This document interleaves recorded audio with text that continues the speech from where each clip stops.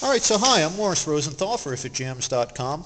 Now we're looking at the low current drain on the car without the car door open or anything else, just to see what the normal drain on the battery would be when the car is sitting. So with my multimeter on the milliamp scale, the 200 milliamp scale, and the fused setting, I'm just going to go between the positive battery terminal and the positive battery cable connector that I've disconnected. And there you see it's 10.4 milliamps. And that's not a lot. I mean, I could let the car sit for 3 months and not worry about it not starting because of drain. I just turn around the other way and get the positive sign, or the not get away from the negative sign on the reading in case you find that annoying.